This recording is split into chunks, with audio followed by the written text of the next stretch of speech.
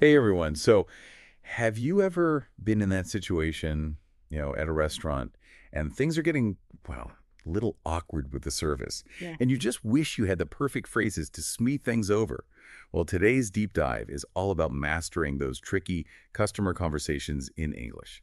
And you know what's so interesting about this is that good communication, especially in these situations, it can actually make or break the entire experience. It's true. Yeah. It's like suddenly you're not just ordering a coffee, you're navigating a social minefield. But don't worry, we're here to equip you with the language tools to handle it all. We've got a whole bunch of useful phrases to unpack from our sources, starting with, well, the essentials. Like, how often do you actually use the word grab in a sentence? Honestly, more often than I'd like to admit. Right. But think about it. Grab has that, like, quick, casual energy to it. Can I grab a coffee, please? It just works in those fast-paced settings. Totally. It's like you're speaking the language of efficiency, which, let's be honest, is often what we're looking for in a busy cafe. Absolutely. And then there's go with. When you're staring at the menu, totally overwhelmed by the choices, using go with just makes the whole process smoother. Like, I think I'll go with the pasta. Boom. Decision made. It's like you're saying, I'm confident in my choice, let's do this. Exactly. And it can actually make the whole interaction less, I don't know, transactional. Mhm. But what about when you're the one behind the counter trying to guide someone towards that hidden gem on the menu? That's where I think would recommend comes in clutch. It's so much more persuasive than just stating a fact. 100%. It's all about that subtle nudge, right? Like, I would recommend the salmon. It's incredibly fresh, way more enticing than just the salmon is good. Right. You're not just serving food, you're sharing an experience. Yeah. And speaking of experience, let's talk about the magic of complimentary. Mm. I mean, who doesn't love a little something extra? It's all in the delivery. Seriously. Saying your dessert is complimentary this evening, it just sounds so much more, I don't know, luxurious. Absolutely. It elevates the whole thing, makes the customer feel valued. Exactly. Mm. Okay, last but not least, we've all been there, staring at the menu, completely overwhelmed, and the server comes up like, ready to order, but you're not ready. What do you do? Panic. Uh-huh, maybe. But the real pro move, still working on, simple, effective, buys you some time without any awkward silence. I'm still working on my meal, thank you. It's all about setting boundaries, even in a casual setting. Couldn't agree more. Okay, but how do all these phrases actually, like, play out in a real conversation? It's one thing to know the words, but another to actually use them. Right. It's like having all the ingredients but no recipe. Exactly. So let's pick up a little scenario here. Imagine we're in a bustling cafe, the kind with the aroma of freshly ground coffee beans and the gentle hum of conversation. Ooh, I can practically smell it. Right. I'm going to play both parts here, channeling my inner server A&D customer, just to show you how seamlessly these phrases can fit into a real-world interaction. Ready? Okay, here we go. Good evening. Are you ready to order? Or would you like a little more time? Adopts a slightly higher pitch. I think I'll go with the BLT, but could I grab a coffee first while I decide on a side? Back to the server voice. Absolutely. And might I recommend our sweet potato fries? They pair perfectly with the BLT. Smooth. See, it's all about that natural flow. And trust me, I've used still working on more times than I can count. It's a lifesaver when you just need a moment to decide. But these get really interesting when we start looking at those trickier customer interactions. Like, what happens when someone's getting impatient? Oh, yeah. This can be tough. Right. So picture this.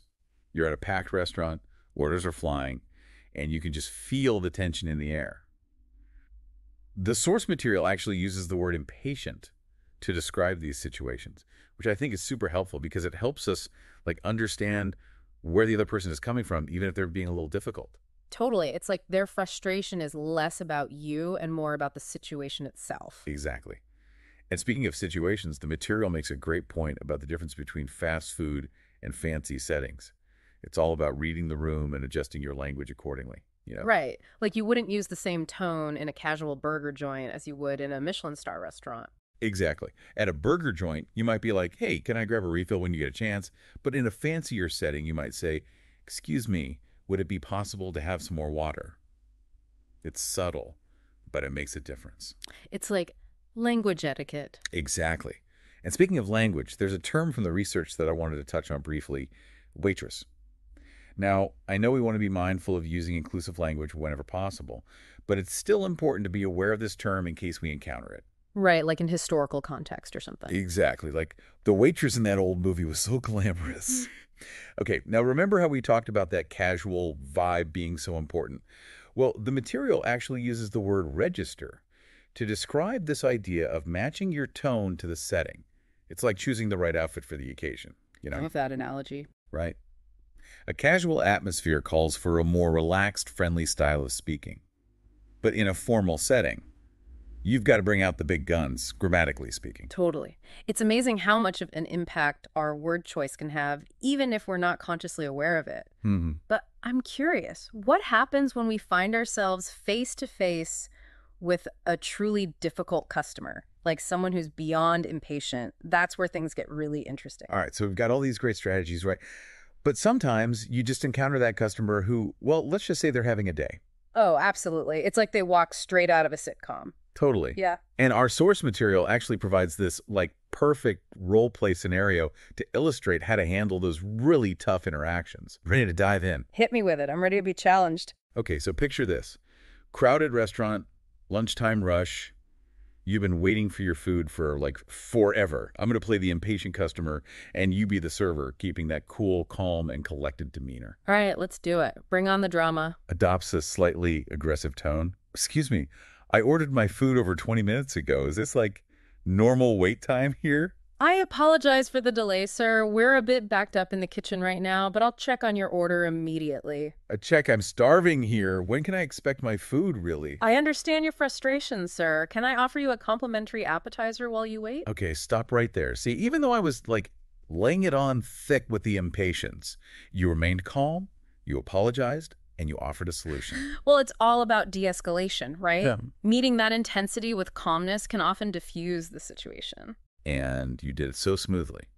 But it's not just about the delivery. Those power phrases, I apologize, complimentary appetizer, immediately, they're like magic words. They really are, but I think it's fascinating how those phrases actually tap into human psychology. Like, I apologize, shows empathy, complimentary, adds a little something extra, immediately reassures them that you're taking action. It's brilliant. You're not just speaking, you're strategically communicating, which is such a valuable skill to have, wouldn't you say? Absolutely. And you know, these principles, they apply to so many other areas of life. It's not just about handling difficult customers at a restaurant. It's about navigating those tricky social situations with grace and confidence.